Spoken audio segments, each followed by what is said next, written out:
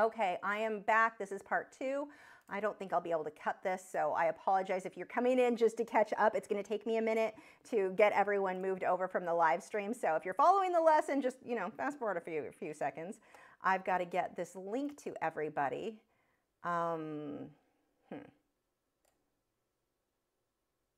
Okay, Clark Fine Art got it. Can you give, Clark Fine Art, can you give the link for this in the live chat of the other one? I've got the, I mean, it's going, but it's hard to flip over. And this wasn't even my fault this time. I had nothing to do with what just went wrong. It just, OBS freezed up and had some kind of an error and gave me the finger. I don't even know how to get the link. I can't get back to the other. Okay, I can. Hold on. Let me try this. Unless the chat may have just crashed or gone completely. Let me fix this.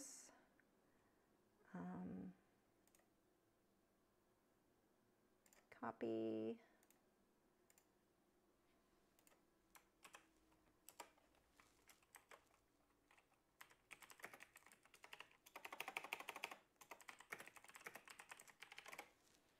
And then I'm going to post this.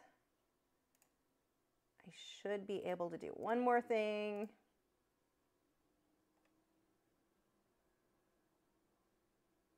Luckily, I'm doing okay time-wise on this one, or this could have been a real problem. Live. Let me add a,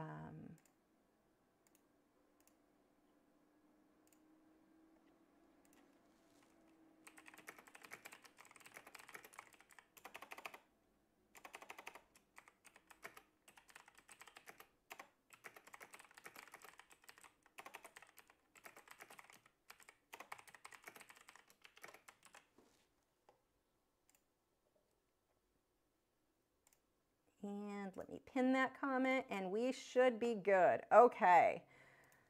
So let me make sure I don't close the wrong thing now as I close these down. And we're back. Okay. I think we are good now. Sorry about that. Yeah, what happened, it randomly OBS said there was some error, gave me a white screen, so that was fun. But we also had another super chat for the boys from D-Lin Creative Art. You boys want a super chat? Come here. Let's see. I don't know. It made us crash last time. There you go. Let everybody get over here. Good boys. I don't know. Your last super chat treat me caused us to crash. Had nothing to do with it. Go lay down. You're good. Lay down. Okay. All done. Lay down. You know what, Gibson? No. If you're going to crunch it into 100 treats, 100 pieces, no. Lay down. No. No, no, no. We're not going to lick crumbs off the floor now. If you're going to crunch it into 1,000,000 pieces, you need to do that in your bed. Lay down, which is what he normally does. He's like, I'm going to stand here and lick crumbs off the floor. Wade, lay down. Thank you so much, D-Lin Creative Arts, too, for that super chat. Okay, let's focus and get back to work. Sorry about that break. So, nice thing is, this is dry. So the next thing that I need to do on this guy, oops, is pray that OBS, stop it, OBS, you're already being weird. Why are you being weird? Like, there's no reason for that. That they don't, stop being weird. Okay. So let's go ahead. I need a cream color. So I'm going to take a little bit. Oops, that's not even the color I want. It doesn't really matter. But I'm going to mix some white and a little bit of my yellow ochre. That will work. Let's pull a little bit of my red oxide because it's right there and I think it'll make it pretty. And I just need a light color. I've got to have a decent amount of water because, again, we're using the rake brush. So just like the liner brush, that won't work. Why am I getting spam calls right now? Nobody call me. Okay. There we go. Let's see if this is light enough. I think it could go a little bit lighter. Some more white in that. A lot more white in that. And let's see, how about now? Maybe we'll do it this way and then a few highlights with white. That sounds like a good plan. Okay, pay attention to the direction of the feathers.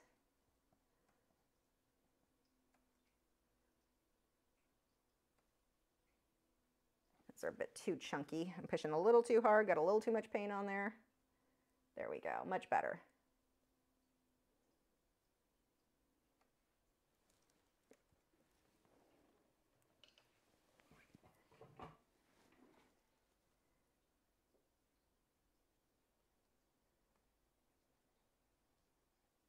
And we're just, again, pay attention to the direction.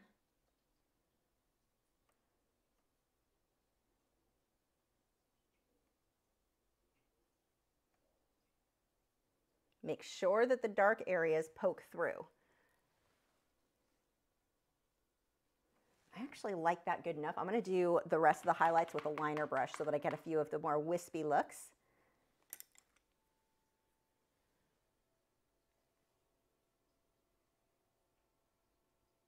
Grab some white paint, thin that with a decent amount of water.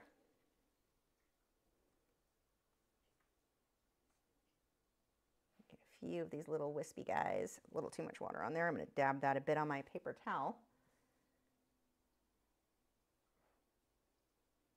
And what I'm doing is just adding highlights to the clumps I already made. I'm not necessarily like just, you don't want to just put a bunch of random lines all over because this goes back to that whole we don't want confetti look. But this gives me a bit more control. It is very rare that I will use a liner brush, or that I'll use a rake brush and I don't come back through with a liner brush for little details. This helps you to get a more natural look by refining what you had, because the rake brush has a tendency to make things look a little too uniform.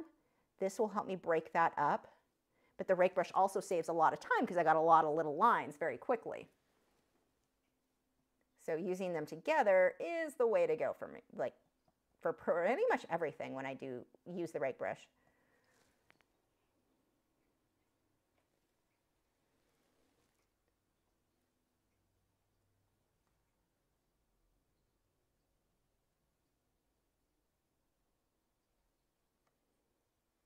Clean up a few little guys in here, give them some more little floofs there, and then we can start the snow.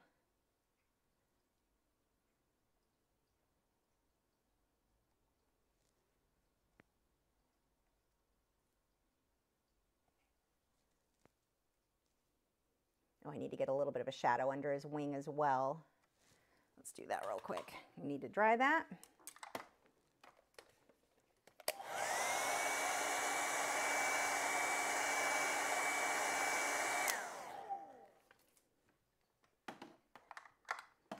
And actually, now that I'm looking at it, pull a little bit more dark. I'm just fussing over things more than I probably need to, but I'm going to put a little bit more in these dark ones. There we go. Okay. Now, shadow right under that wing. So I'm going to use some red oxide and a little bit of black. Not too much black because I don't want it that dark. Those two, though, give me a more brownish tone. And the reason that I don't usually buy brown, like just get brown already made, is the brown by Liquitex Basics. I'm just going to wipe this right under the wing for a shadow. The brown from Liquitex Basics tends to be a bit, it goes bad faster. Like it gets kind of clumpy and dries in the container before I use it all. Whereas the red oxide and the black don't, and I can just mix those two together. I don't use brown that often, so get a little bit more of the cream in here.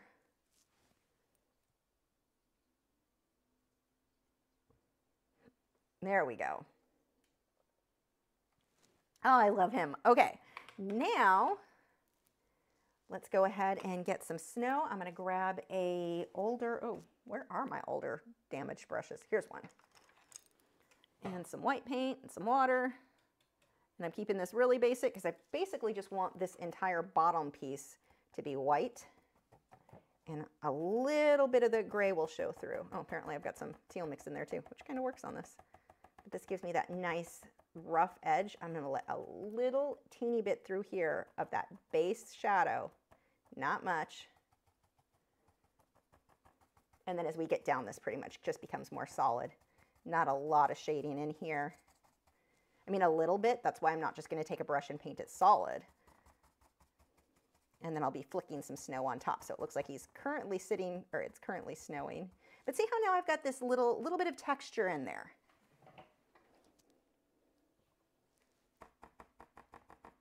And this is why I didn't just take like a filbert and paint it solid. This gives me a, well, it looks like more like snow. Like nice fluffy.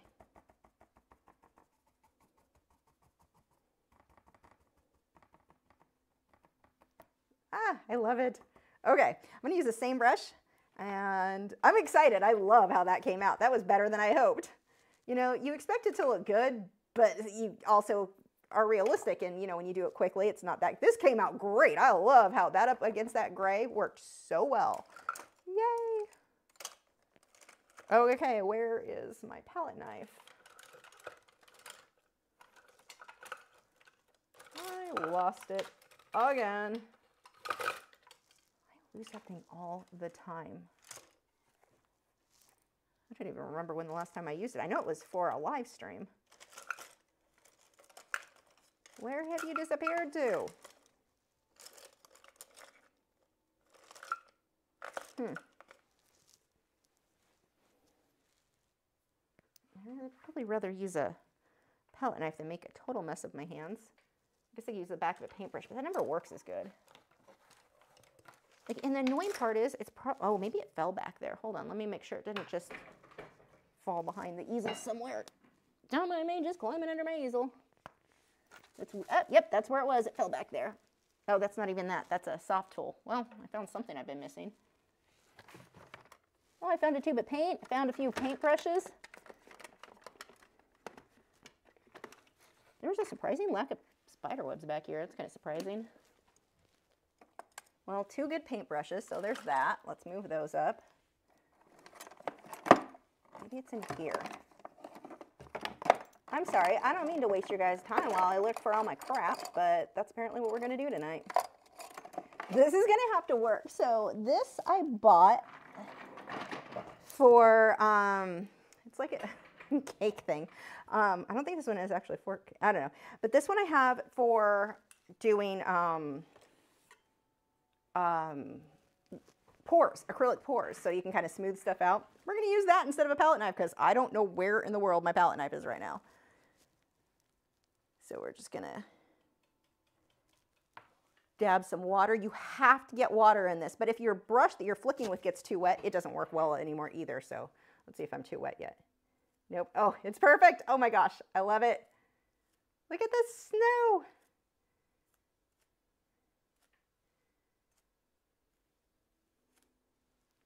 Okay, not too much. That's it. Oh my gosh, I love this painting. This came out so good for even with all the drama we had. He just came so good on so good. Sneaks, Wade is wearing a belly band because someone decided to mark in the house and we're not playing those games. I'm not living in dog markings, so someone can't be trusted.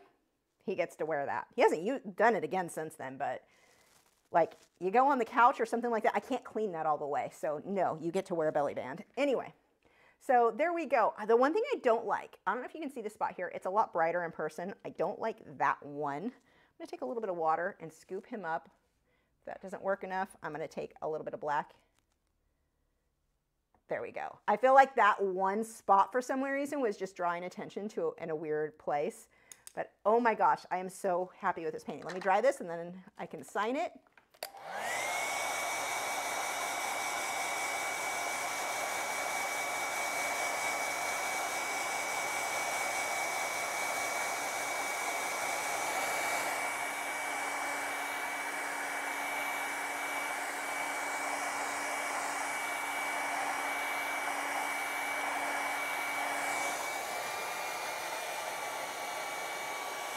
Actually, I lied. I'm not going to sign this until the next day because if I run my hand over one of those wet snow blobs, we're going to have some troubles, but I'll sign it probably here.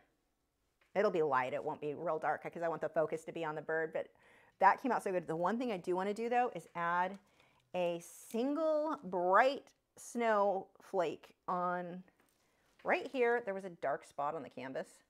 Problem solved. Dark spot gone. There we go. Oh my gosh, I'm so happy. Let me, whoops. Oh, weird. Elgato doesn't work right now. That is odd. Okay, whatever. So here we go. There is the finished painting. It looks better in person because that's a little bit washed up. There we go. You can kind of see there. There you can see the lighting a little bit better. But yay, I'm so happy with him. That came out good. Not bad for a night where the live stream crashed. Wow, Elgato does not work at all, huh? The light part does. Yeah, we're having some issues here. Yeah, this whole, I bet a restart of the computer would fix it, but we're obviously not going to do that right now. So, okay. Oh, my hair looks like I've never brushed it a day in my life. The joys of long hair. I need a haircut desperately. Okay, so now we will move on to your questions. Again, this guy is available if you want to bid on him. I don't think we have any bids on him yet. Auction has started, no bids. And if you are trying to bid and you're having issues and nobody else has won, let me know, and just email me, lisa@lachri.com, if no one won by the end of the thing. And the first person who contacts me at 10, you can get this guy. Moody Roan said, treats for the hungry boys as a thank you for getting me back painting. And oh, that's awesome. I can't change cameras, but you boys can come over here. You boys want a super chat? You'll see them when they come over here. Thank you so much. Say, yes, thank you. These are our favorites. We love treats. Oh, look, go lay down. Notice Gibson did not do, go lay down, go lay down, go lay down. Gibson. He didn't pull the, I'm going to crunch it into a million pieces, spit it out on the floor, and eat them all individually that time. I guess because he learned I wasn't going to let him do that the last time. Dogs are so funny. Gibson, down. He's just standing there like, I'll just stand here then. You're all, okay, so let's go through your art questions. Actually, I want to put a lid on my palette so I can save that paint. And I will say, if you're using a different brand of paint, it may not stay wet for as long as mine does. The Liquitex Basics just, one of the things, there's many reasons I love them. One of them is that they don't dry as fast. So they still dry fast, they're still acrylics, but they just, like I've put my Liquitex Heavy Body or the Soft Body in here, those dry quick. Much quicker than the Liquitex Basics. Okay. So, questions. Oh, there's a new bid for auction. Yay! So, okay, it's working. You got a home, buddy. I mean, you're guaranteed at least this point. Wow, there's a lot of paint on my hands. Where did this go? I'm so, like, when the live stream starts the whole, I'm going to have a fit and not work anymore, it makes you very distracted and very hard to focus on things. That's kind of where my brain's at right now, so. Okay, so some of these questions came from our Patreon Discord first today, so people were submitting questions earlier, so we're going to start with those. And then if you have any questions for me, go ahead and leave those now, and we'll be answering those next. So the first one is from Susie. She said, oops, that just jumped. She said, I love the way that OMS brings the darker shades to life. I don't feel like the powder blender has that impact. Am I doing something wrong, or do I need more pigment? Powder blender, I know what you mean. You need a lot of layers with this powder blender. I do find it to be a bit more difficult to get like black, really black with powder blender. In those cases though, you can use OMS. OMS works fine with powder blender. So I would have built up my base layers, and then you can go right over, like if you're using sanded paper, which is what I would recommend with powder blender, go ahead and use OMS on those darker layers. Like maybe put a layer of your colored pencil and with black, get those in there and blend them out with OMS. Let it dry, and then you can keep building from there with some of your powder blender. You can experiment. I haven't done too much experimenting that way, but it would absolutely work. Now, the way that I've used OMS with powder blender is for my final layers. So those layers that you need really, really dark towards the end, that's where I typically am going to start using OMS. But make sure when you do, you have used your texture fixative. You have to have a good layer, like a really good layer of that between areas where you were blending with powder blender and areas where you did just colored pencil and OMS. If you don't, if you use your powder blender and you're blending, and then you're ready to, you put more colored pencil and you want to blend with OMS, and you go straight on to that, you create a paste that like kind of pulls areas off. So as long as you've sprayed your texture fixative, like get a good layer on there, you can, and it dries completely, you can go ahead and do your colored pencil and OMS to get those darks just that bit like more punch there. But And you might be thinking, well, why would I bother with Powder Blender? Because it gives you this amazing soft look. It looks a lot like pastels, but with colored pencils. So like you may have to adjust a little bit to get things a little bit darker, but you can get them dark enough with Powder Blender. It takes a bit more layering for sure. So I know what you're talking about, but yeah, you can certainly still use OMS though. If you're having a hard time building it up to get that dark, go ahead and put your texture fixative and then do your colored pencil and OMS just on the darker, like anywhere you want clean too. I've done that where I wanted edges just a bit sharper because that's one of the things that's so great with Powder Blender is you get that soft look. Now you can still get, without using OMS, a sharp edge, but let's say you want even sharper, even more precise because you're on sanded paper, which is kind of bumpy. Go ahead and use your OMS for those final layers, like the little edges, little details. Gives you a really, that's what I've done. It gives you such a cool effect. But again, texture fixative down anywhere where you've had Powder Blender. Get that texture fixative everywhere before you even mess with Powder Blend or with OMS. And if that happens, where you're like, oh, I thought it had it sprayed well enough and it created that paste, it's not the end of the world. You just need to work, let it dry and then work over it to fix it. So it's not like you've ruined anything. Trust me, I know because I've had it happen. So that is, oops, here we go. So next we have. Angela said, can you show everyone exactly how you use your monsters container and glass palette? Masterson. No, I think she's specifically asking you how to use it to keep acrylic paint wet for extended storage use. Okay, yes, actually, great question. And that's convenient because I have it. Oh, is this going to mess with me if I try to, let's change it this way. Nope, nope. Okay, so here it is. It's like Tupperware. It's, actually, this is really hard to work with. You don't realize how attached to the Elgato Stream Deck until you can't use it anymore. My gosh. So this is what the box itself looks like. This one, I want to say it's a 9x12 size, 11x14. I forget. I have the link. Whatever link I have for the glass palette, that's the size you want to get for that one, so that it fits exact. But it's really good Tupperware essentially. So, and this, see how bendy it is? That's because this is super old. When you first get it, it is going to be stiff as a board and it's going to be a pain. You're going to be fighting with it, pushing super hard to try to get the lid on or off. That's normal. And I'm not going to complain because I have two. I've been using them for, the oldest one is probably 20 years old, 25 years old. Oh, older. No, I got it right after we got married, so it's probably about 24 years old. Yeah, wow, I'm old, 23 years old. So anyway, let's pull this over so you can see now the palette. So when we lift this up, I've got a New Wave glass palette that sits inside. Let's see if I can grab it without a palette knife. There we go. It just sets right inside of there, and mine fits perfectly. So the Mastersons, you just set that in there. The Mastersons, God, this is hard to change cameras this way. The Mastersons container, they make their own like stay wet palette and all. It's crap. Don't waste your money on that stuff. Like absolute waste of money. Yeah, the glass palette, I don't remember what it cost. It's pricey for a palette, worth every penny because you only need to buy it once and it's thick. So some people will just use like a sheet of glass they got out of a picture frame. Those tend to be thin and more prone, like when you're scraping it, I worry about those breaking and just snapping. This is a lot thicker. And this one, I got the one that's painted gray on the bottom. You can get clear, you can get black, and I think you can get white. I don't know on the clear one now. But I go with gray, so you can really easily see where your white is. Trust me, that's more helpful than you would think it is. But what else? What I usually do is take a paper towel and just fold it up, a wet paper towel, and I will leave that in there. That'll keep the humidity in the box high enough. That is really going to help keep your paint wet. And that's probably why I was struggling so much tonight with that white paint that had started to dry just a little bit. I forgot to leave a palette. Actually, why don't I do that right now while I'm thinking about it? I'll just show you how I do that. I'm just going to take, and it's dirty. It's one I've had on my easel, so I don't need to get like a new paper towel. I'm going to dip that in the water and... Oh, Stream Deck, I appreciate you so much right now. I can't wait to have you back. I'm just going to leave. It's kind of like damp, not sopping, like it's not dripping. Oh, let's use this to clean my fingernails while I'm at it. And I will just leave that in the palette somewhere. That's it. And then I put the lid on it, and that is going to help that paint to stay wet. If that is too wet or you leave it too long, it probably would start to stink. I've never had it grow mold or anything like that, so that's never been a problem for me.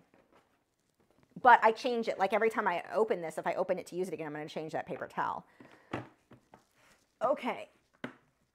Yeah, I know there's a brush under there.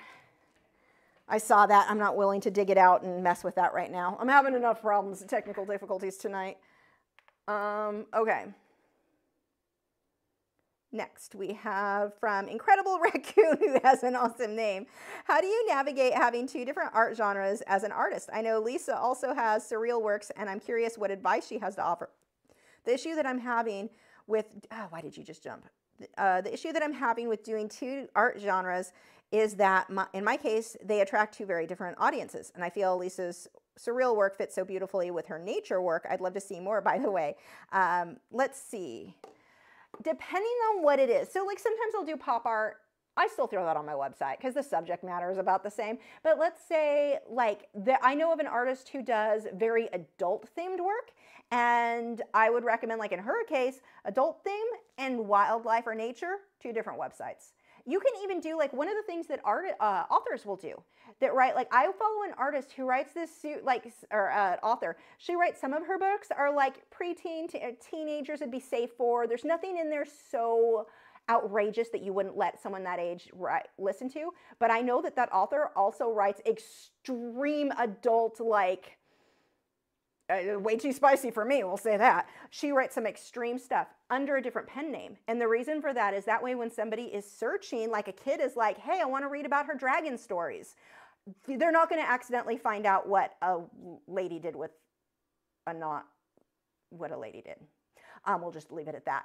So that is a way to go. Use two different artist names. So I could, let's say I had something that was super extreme that I don't necessarily, I know those two audiences don't mix. I might do Lachri fine art and the Bad Cows art, or maybe not even that. Something that's so unrelated that people wouldn't even know it was the same person is a safer way to go. Now, if it's not to the point where you've got really like, you know, adult themed things, you don't have to worry as much. But let's say you're somebody who paints cars and then you're doing a lot of wildlife. I would keep that on the same website. I would just maybe have a section for cars and a section for wildlife, because that's so far apart.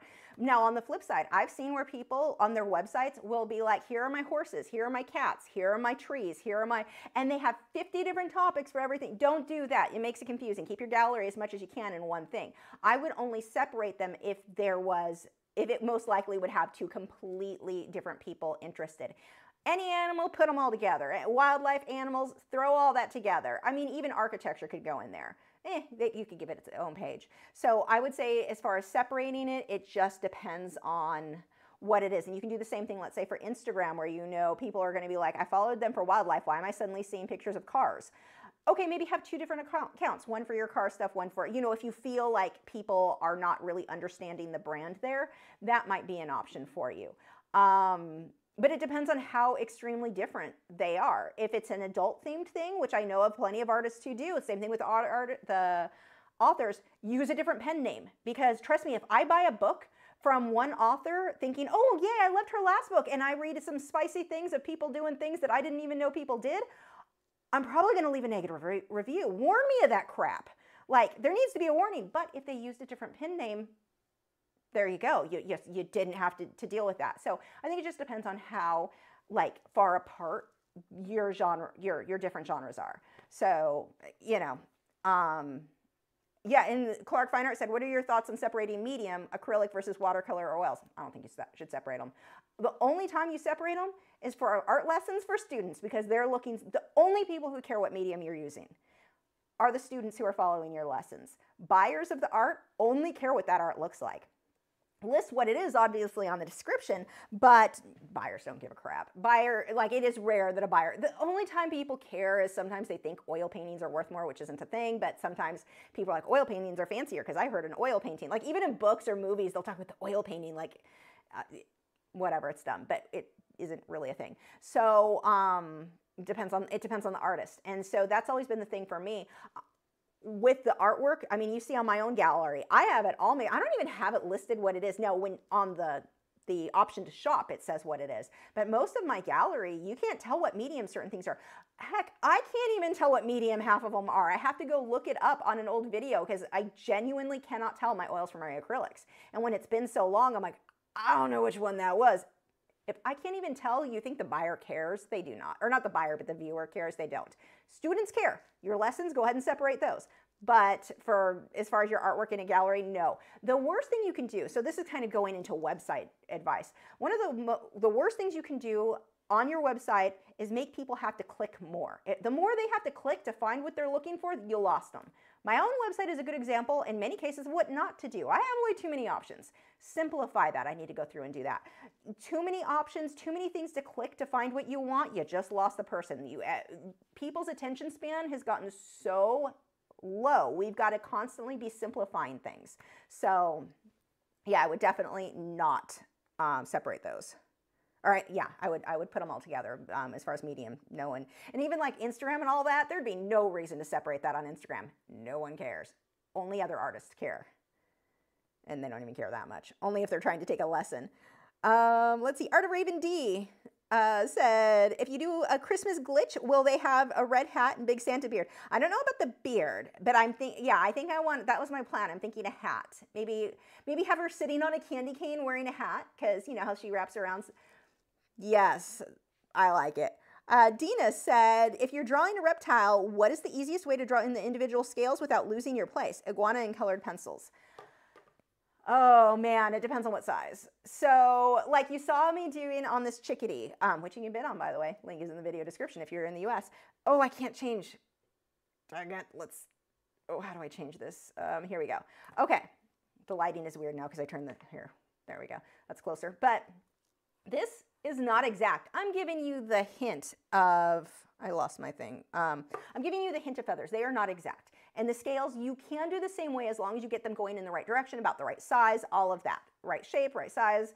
They don't need to be everyone exact. But if you're going big, I would go ahead and draw them out as exact as you can. And the big thing on something like that, when you've got that level of detail, there's no rushing it. Like, you know how I did the snow on this, where I'm dabbing it, and that's a fairly rushed thing. That works. This is a soft look. If you are doing a reptile, you're not gonna rush that. There's no quick way to make those scales look good. You're gonna sit there, scale by scale, shading, scale by scale.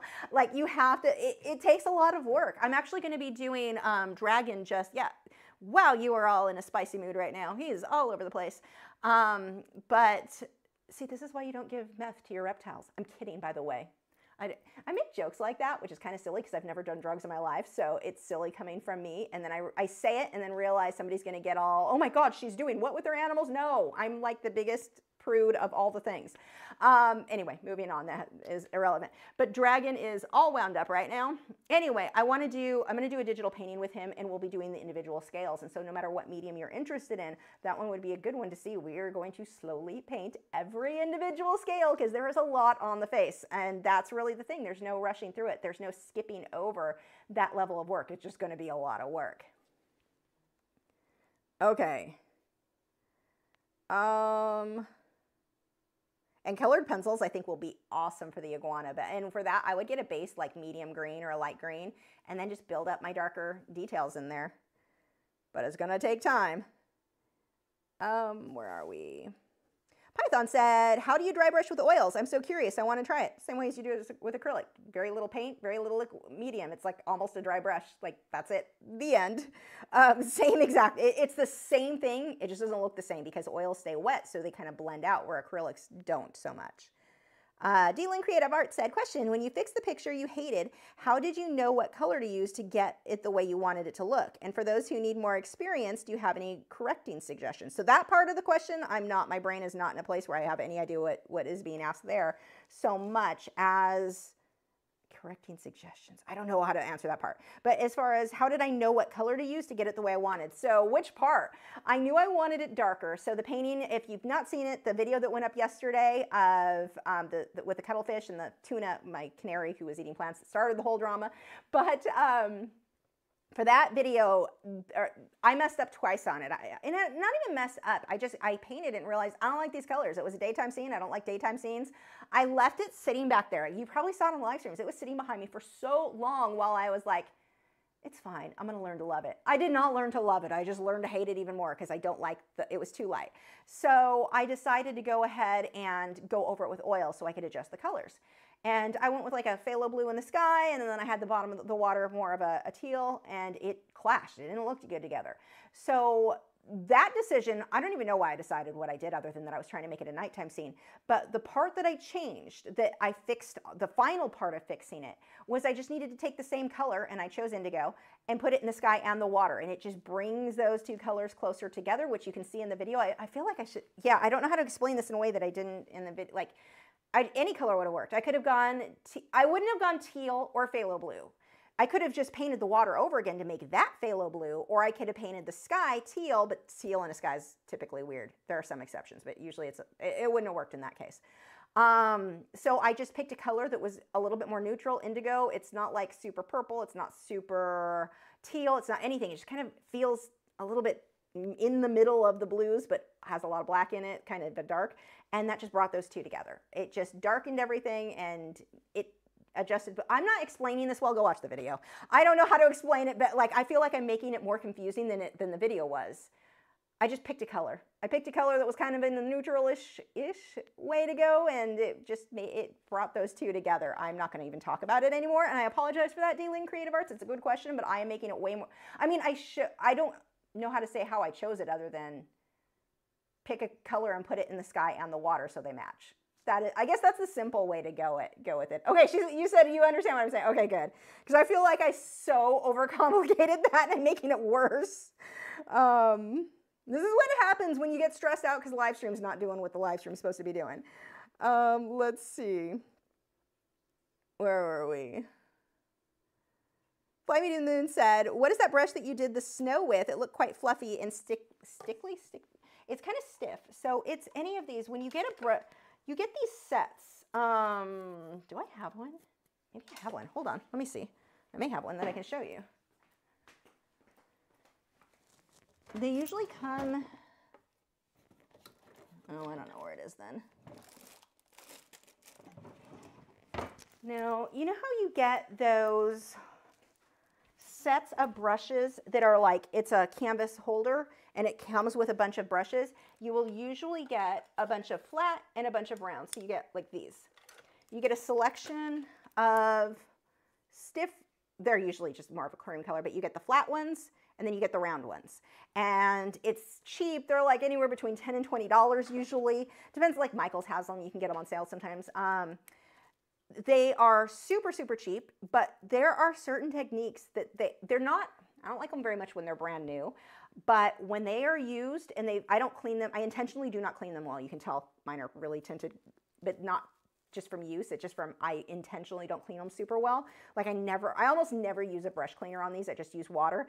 And over the years, they start to stiffen up and they get to where they work so perfectly for certain techniques, like sponging on there. So that is all these are. There's not even like a name brand on here. China, it says 582 China, like, I mean, cheap.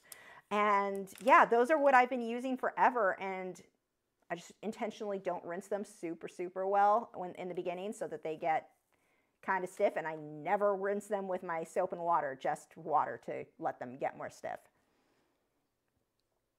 I should make a video on that so I can show better, but let's see. The Optic Nerve said, I'm new here as your live stream appeared on my YouTube feed this evening. Yay! I was wondering if you ever work abstractly. Not really.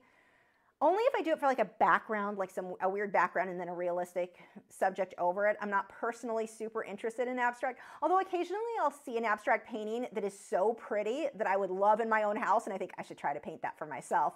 So I don't want to make it sound like I like hate abstract. It's just not a style that I typically am super attracted to. Every once in a while I see one though that I'm like, oh, I want that in my house. That's so pretty. So no, but I don't make videos doing abstract at all. Let's see, Art of Raven D said, I have a separate website of erotica and another one of wildlife pets too. Exactly. See, and that is exactly what you should do. I would also use different names if you're not already. I don't even want like if I were in your place, well, and this is what the authors are. They don't even want the people who like their fantasy young adult, teen girl things to find their super adult stuff. Like you don't even want those two names associated. So that would be ideal. But yes, different website, absolutely. Jay Cortez, my brain is gone.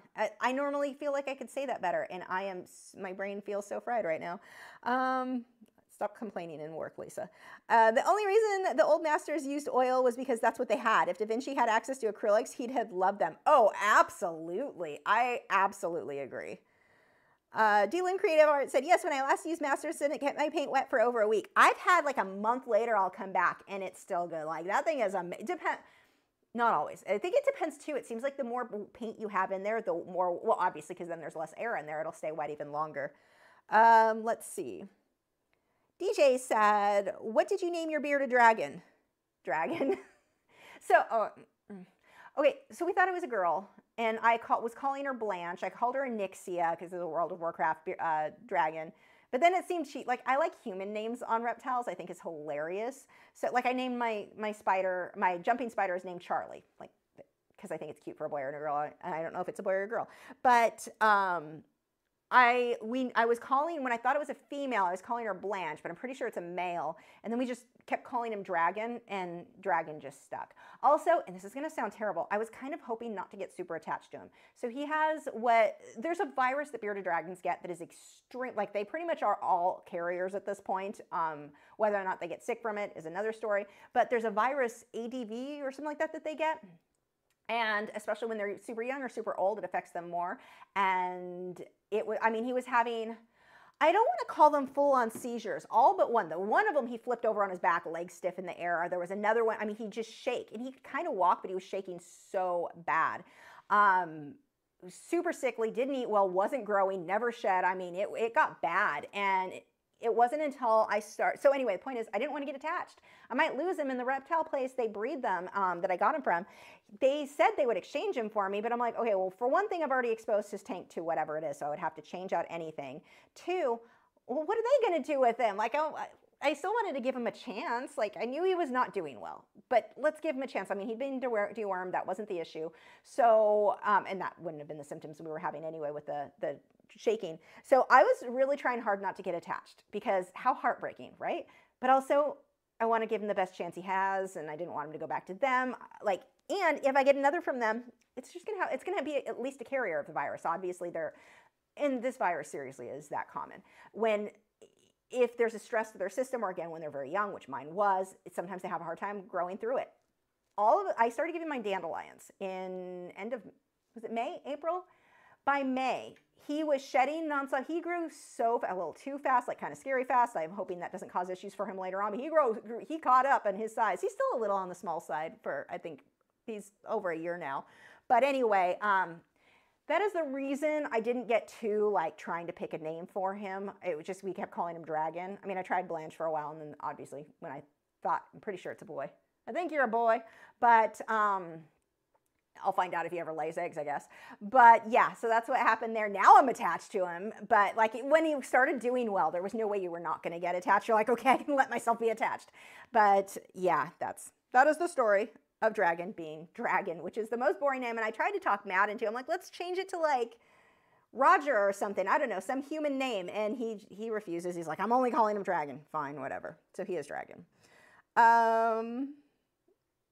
Let's see. Angela said, when you price your art, do you charge more if it took longer? Abso-freaking-lutely. Heck yes. Example, more for colored pencil than paint, or do you have a standard price per size? Yeah. If I'm going to pay, if something I can do, let's say this bird, this size, in acrylics, I got done in a night. So, well, if I were to charge on my website, let's say $150, $200. Like the auction obviously goes lower, but if I were to put this on my website, we're probably looking closer to 200. So if that same thing though, to do that in colored pencil, an 8x10 like that, I would have spent a minimum full week, minimum, depending on how much detail. But yeah, that would take, oh God, I would not want to do that snow in colored pencil. That would take so long to get it to look like that. So yeah, I'm charging probably closer to $400 or $500 for colored pencil because it's a lot more work. So yes, I charge more. If the paint piece has more detail, more whatever, absolutely I charge more. So, it's by price to an extent, but by medium, it's mostly by price, but within the medium. So an acrylic 8x10, most of the time going to be about the same. There's some variation, some obviously I put more work into, but they're pretty close. But then the difference between an 8x10 colored pencil and an 8x10 acrylic, completely different. Let's see. Python said, it's hilarious. I was talking to some guy and he mentioned I love to paint. He asked what I like to paint with. Why though? I said I work in oils and his face lit up like I was the next Raphael. Yeah, it's where people who don't know much about art, they're the ones who get all like, oh, an oil painting. That's so unique and rare. And I mean, oils are cool. It's funny that attitude. Shannon said, Lisa, large stencil brush would work like that too. Have one from years ago. Yes, stencil brushes are perfect for that. Yes, but they're also large, so sometimes they're a little complicated to use when they get that big, but absolutely. Although I've seen small ones. I should get some. I haven't even thought of buying them for that. You are absolutely right, though. And if you're not sure what she's talking about, for these stiff brushes like that, a stencil brush would be the texture you'd want for that. So, yes. Let's see. Art of Raven D said, I've gained some pet portrait clients, though, through the NSF crowd, but I agree, keeping the same name on both was a mistake. A couple of nonprofits wanted nothing to do with me because of the, yeah. DJ said, he reminds me of the one I had. He was a rescue. I got him back to health, but he had MBD really bad. That is the, MBD. If you're unfamiliar with this, MBD is metabolic bone disease that bearded dragons get. And I swear the majority of them probably get it. And it's solely, like, it is completely from, well, no, I take it back. Because sometimes there is a genetic factor if you get a baby that has it. I was reading about this recently. There's a genetic factor that makes it so that they just can't, wait, what was theirs? There was something that babies could have an issue with. But anyway, the main thing with metabolic bone disease, it's from improper lighting and improper supplement. You have to have them both. And if you don't have the exact right light, strong enough, everything, and the pet stores give you all the wrong information. The setup that a pet store, if you went in and were like, oh, how cute at PetSmart, this cute bearded dragon, they're going to walk you through the setup to get. They've got this kit that says it's for bearded dragons. It's not big enough to even have the pet, even on a baby. It can't give you the proper heat variation because you need a hot side and a cold side. You're not going to have the proper temperature. It's all going to be too hot. Or all too cold, but usually in that case it's going to be too hot. The dragon doesn't have a way to really cool down. And they outgrow it very quickly. So by the time they're a year old, they need to be in 120 gallon minimum. Most people are not going to upgrade. They don't realize that. They see this little baby in the pet store, and the pet store's like, yeah, put him in a 20 gallon and then upgrade him to a 40. Okay, a 40 is the baby dragon size. You could start with a 120. You don't have to start with a baby size. I'd started with baby size. But anyway, yeah, no, you're not giving them the right calcium. You don't have the right UVB bulb, and there's only two types of UVB bulbs that I would trust. One is, what is the Reptisun? I might be getting that wrong. What am I using? Hold on, I'll tell you. I don't even need to look it up. That one in the Arcadia, whatever one. There's two different types. That's it. The majority of what the pet stores will sell you, red bulbs for the night, heat lamp, like the heat basking rocks, or like a heat plug-in rock. Like, they give you so much stuff that is so unsafe. But anyway, it leads to a it makes it so the dragon isn't getting enough calcium.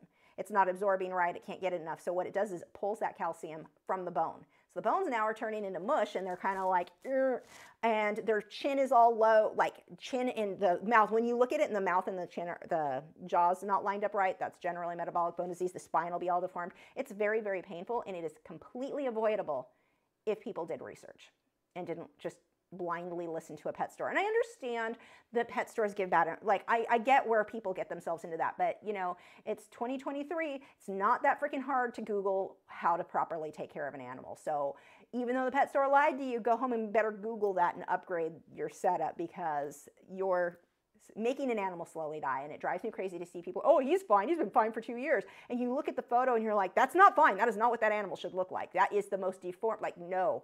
So yeah, anyway, where did I go off on that tangent? Oh, the metabolic bone disease. Yeah, it's painful, very, very painful for the animal, and so freaking common. People are just so irresponsible. Okay, I'll move on. Let's see. Brittany said, I used to paint in oils when I was taking classes at public community college, and then a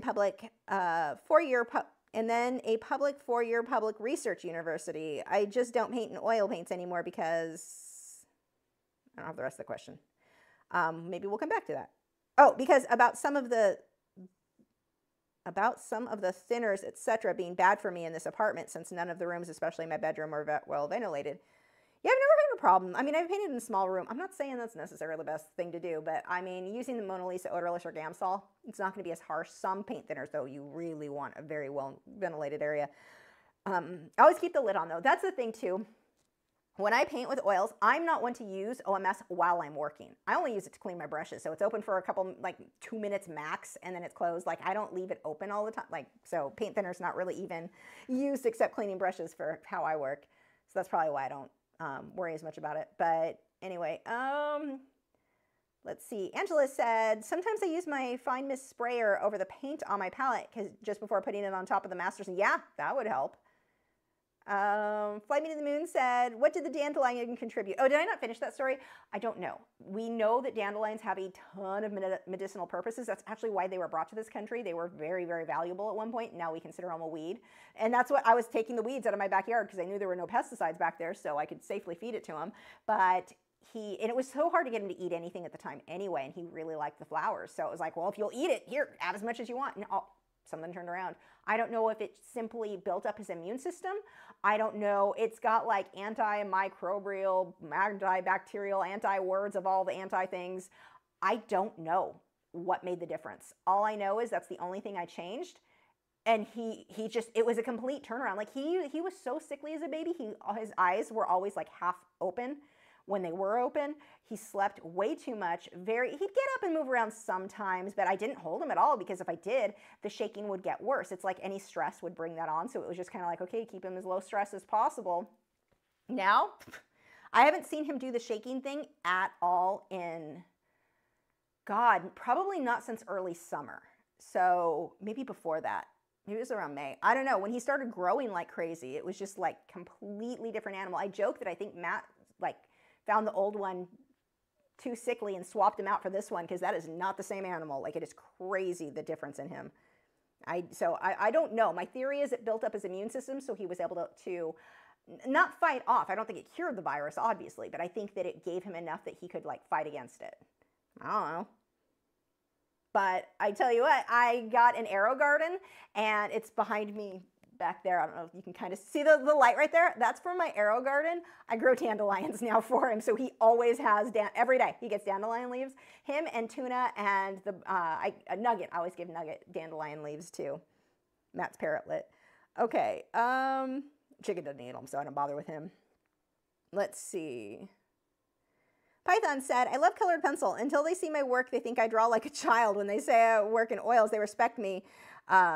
In an art sense, skyrockets. Yeah, no, that's exactly, you're so right on that. When I tell people that I work in colored pencil, well, what people will do is they'll say, oh, when they find out, like, oh, what do you do? I'm like, I'm an artist. What medium do you work in? I just say all mediums. I work in everything. I can't even say I don't work in pastels because I work in pan pastels. I say it counts. So yeah, I pretty much work in just about everything. And if I don't, I can. So, I mean, when you get to where art is more about understanding your values, your composition, all of that. The medium doesn't really matter. Once you get to where you're really comfortable with the other things, I'm not a good watercolor artist. I can make things look cool though, because I understand values, composition, and all of those. So even though I'm not good at watercolor, like I would not consider myself an expert at watercolor, I can still make really pretty paintings because I have a general understanding of lights and darks. So it's easier for you, same thing. It's easier for me. I just say I work with all mediums. Because you are right. When you say colored pencil, like, oh, that's cool. Crayons, huh? Do you look Windows? So, yeah. Let's see. Kendra said, when are you posting the Colored Pencil magazine for Patreon? Really looking forward to it. Tomorrow, probably. Because, yeah, tomorrow. I need to put that in my planner. But somebody, Dolphin Soul, remind me. You want somebody to remind you all the time of everything? Carissa, Dolphin Soul, talk to her. But she'll remind me. I need to get that up. I got it edited. It's ready to go. I even got the thumbnail. I need to upload it and then post it for you guys. And if you get the Colored Pencil magazine, there's still time. You can go get it. I've got my tutorial is in this month's issue. So yay! That's always so fun. Actually, you want to see? Hold on. We got a minute. I'll show you.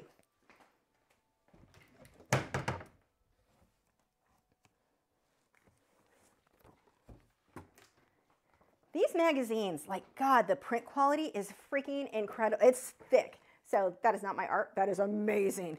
We're just going to skip through. Oh my, seriously. Look at the featured artists' colored pencil work. Like, oh my gosh, this month is so good. Let's see. There's my lesson. So there's my article in the magazine. So this is the little bird that this lesson is in the Colored Pencil magazine. And then there's the finished one there. So that is my article. The video though that goes with that is tomorrow. I got to get that posted. Let me put this back because I don't want to mess up my issue.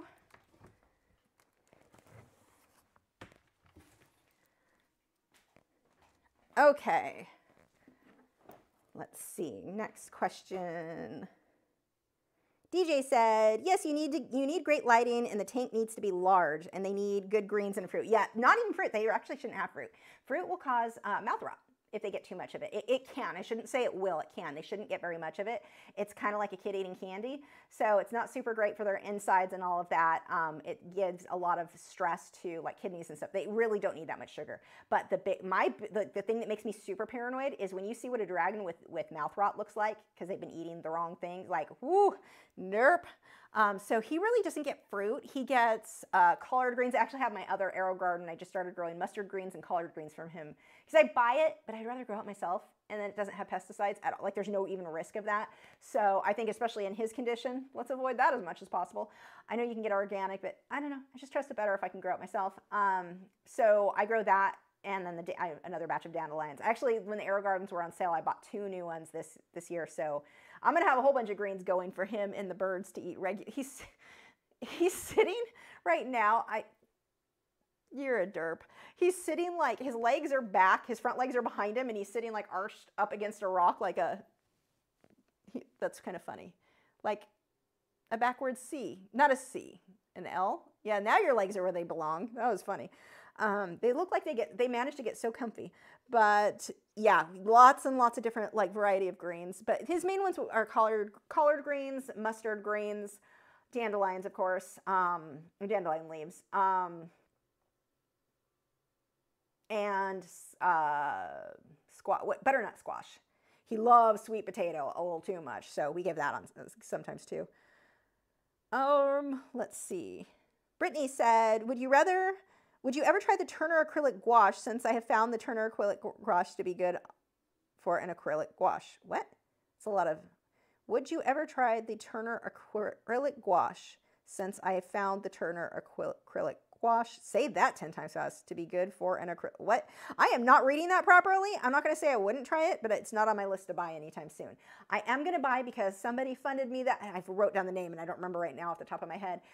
Sent a super chat last week for the M Gram acrylic paints. I'm going to be doing a review of those. I haven't gotten paid for YouTube that batch yet, but I will be ordering those very, very soon, so we'll have that video. But that's not gouache, so that does not answer your question. Shannon Wolf said, pet stores shouldn't be able to sell them if they can't provide proper information. Obviously, they aren't looking after them right after them either. Oh, God, no. I don't think any pet store. Now, I'm not one of those who thinks you shouldn't be able to get pets like you should. I'm not a PETA idiot. Absolutely, you should be able to go through breeders who are more responsible and ethical, and the animals are being taken care of better. Not that all breeders are ethical. I get that. But it's like, they may not be, but every single PetSmart is unethical. Every single Petco is unethical in where they're getting the animals from quite often and how they're cared for. I mean, the care, I know I used to work at Petco. The care and what the district managers would tell you to tell people. We were literally told, and I'm saying literally not in the teenage girl version of it, but the actual meaning of the word. We were literally told, if you don't know, make it up. Just sound like you know what you're talking about. Yeah, I'm not going to do that. My answer is always going to be, because when people would come in and their animal is sick, like, what do I get for this problem? Take it to a vet is what you get. Like, it needs a vet. But, oh my God. And I'm not saying that every district manager tells their people that, but the Petco and PetSmart so unethical in just about every, no, they should sell supplies, but their employees think they know what they're talking about because Petco trained them or PetSmart trained them things. I know, I went through these classes. It's all wrong. Everything from the pet food information, it is all wrong. So unless that person was doing information on, now you may get an employee who knows what they're talking about because they researched outside of work and they happen to know about that. But those people usually don't last long because they can't tolerate seeing the cruelty that the animals in these pet stores are living through. And then you get the idiots who are like, oh, I rescued this dragon from PetSmart. No, you didn't. You went and bought it and now they're going to replace it. You continued the cycle in promoting them. if people would stop buying pets from them, they would stop carrying them. And then that would be so much better. But yeah, nope, it is extremely frustrating. Yeah, I could go off for a very long time about the problems with that. Like, we're lucky. We have a reptile store called DFW Reptarium near me. If you were in the Dallas area, you've got to check them out. Them, I trust. I mean, they walked me through when I got dragon stuff, and I did already done the research, so I knew what I was going in for. But this girl walked me through everything, and every single thing she helped me get was the exact right thing. So, I mean, obviously it helped that I'd already done my research, but she knew what she was talking about too. And she wasn't even the breeder. The breeder works there as well. So, and now me talking about my dragon having a virus, that is not me bashing that breeder. That's just, unfortunately, all of the dragons have it at this point. So it is just the nature of bearded dragons in the US right now. So, but like that DFW Reptarium, I like them because their employees actually do know proper care of animals versus like PetSmart or Petco. If an employee works there, they either don't know or they won't work there long because they're not going to be able to tolerate watching those animals in the conditions they're kept in. Okay, next. The Optic Nerve said, do you find learning animal anatomy to be difficult? No. I mean, the more you draw something, the more you look at the bone structure and really understand. Like if you are having a hard time looking at an animal and like you're like, I just see a poof ball, but not understanding why there's this lump on the shoulder. Look at photos of bones, look at photos, animations of the animals moving and walking. There are a ton of animation type videos like that on YouTube that you can see. But the more you draw something, the more it makes sense. So, I mean, that was kind of my thing. I just started drawing. And so by the time I got to the point where I even remotely cared about anatomy, because I was just drawing what I saw, I already could look at it and draw what I saw there. So I guess I did it a little bit backwards. I know some people like to really study anatomy first. I just got good at drawing from a young, a fairly young age. I didn't even start looking at anything to do with anatomy till I was probably in my 20s. So I can't even say I found it hard because I think I did it backwards. So it wasn't hard because of the way I don't know. All right, Raven D said, yeah, it seems colored pencil and watercolor. Oh, watercolor too. Yeah, it has people have a weird look at it. They think of it as children's play if you say you work with those. And I think one of the problems too is that both mediums for so long were not light fast. Watercolor has a lot of problems with light fastness. Colored pencil, like Prismacolor, we all know that has a lot of problems with light fast. It wasn't until more recent years, let's say around 2010, people started really paying attention. 2012, it really started being something that people were talking about regularly. And then those of us on YouTube are trying to tell people more about it. And so that's when I think the awareness of it became a bigger deal. And so like a gallery wouldn't want to sell artwork that they knew was going to fade super soon.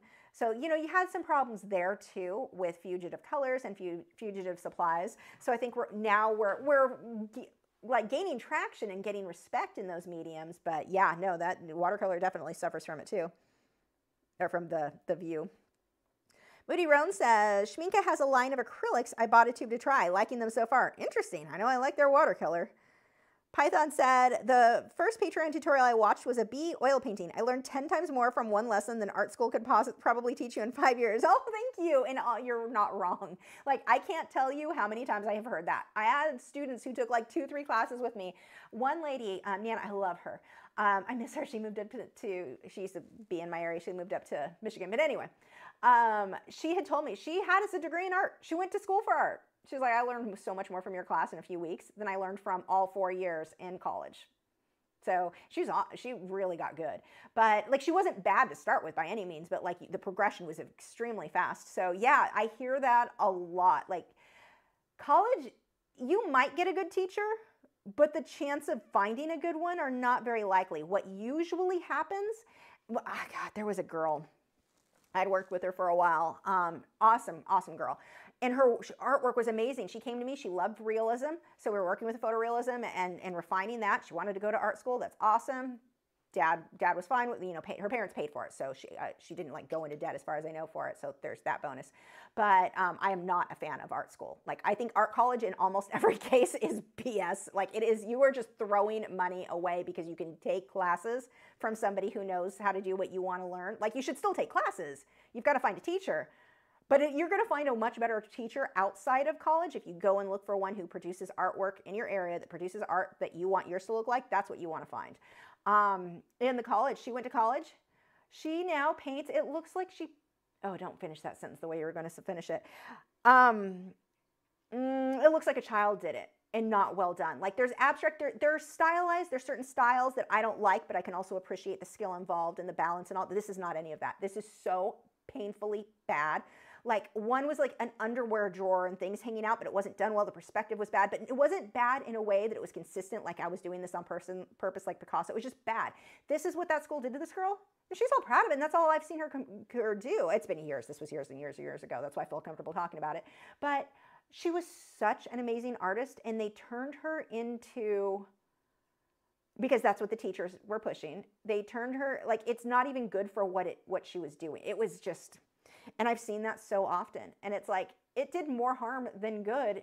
And that wasn't, and I knew her. That wasn't what she wanted to do. That it just, you know, you go to college and they're like, no, you're going to do it our way. And our way happens to be horrible. It's just crap. It is crap. So now that said, I have known people who found amazing, amazing teachers and learned a ton. Good freaking luck though. Like you're going to go into debt to maybe find a good teacher. Why don't you just go to find a good teacher outside of school? Way cheaper. And you get to pick the specific teacher that you know you want. You don't have to worry about, like, if you're doing studio art, having a degree in art, I'm not saying don't be proud of what you worked for, great, but have fun with that debt, because that's not a fun way to start your career as an artist. It's hard to have a career as an artist. Starting it, tens of thousands or hundreds of thousands of dollars in debt is not how you want to start that career. So yeah, there's better ways to go than college for art, that's for sure. But yeah, no, I've heard that a lot. People who went to college for 4 years, got a degree in art, but they come to me to actually learn how to paint. I have had that, like, I can't count how many times. So yeah, kind of crazy. And it's not like, oh, I'm better than all the other college. Every teacher is better than the college teachers. Like, it is not hard to find a good teacher outside of a college, but it is very hard to find a good teacher inside of a college when it comes to art. So, Karina said, I've heard the new pastel mat is different to the old stock. I need to buy more, but I'm concerned it's not cheap. Have you used the new pad? I haven't. I only have the same, like, I've only had one pad of that ever. I've not used it enough to even need to replace it. Have you heard good or bad about it? That's concerning. I was really sad when Fabriano Artistico changed because I loved that paper. Now, I mean, Arches is amazing, but yeah. Let's see, where are we at? 9:55, we are almost done. So I need to set up the live stream. I've got to come up with a design to do Christmas glitch. That'll be fun. Medium for that.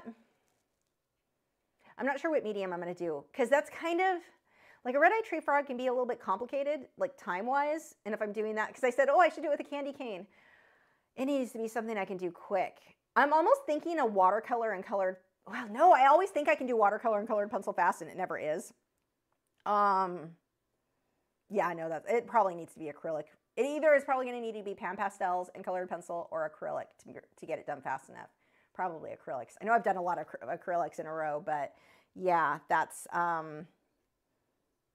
probably the route we're going to have to go on. I think it'll have to be acrylic to do that. I'll come up with a design. Maybe I can do a design where I could do it in colored pencil, but like a quick loose sketch type thing. I may be able to do that because that could be fun. Or pan pastels. Yeah, pan pastels and colored pencil. I don't know. I'm thinking out loud, and I'm really, if I mean, wants pan pastels. Okay, I'm going to see if I can come up with a design that we can get it done in pan pastels. It'll be kind of a looser, soft. It won't be super crisp detail because, you know, we've got a time issue there, but it still will be really cute. So anyway, thank you guys so much. Thank you for putting up with my brain not working. Like, seriously, after the live stream crashed, my brain's like, checked out, I'm done. Like the stress of trying to fit. So yeah, I apologize that yeah, anyway, I'll be back to normal. Hopefully next week with the glitch painting.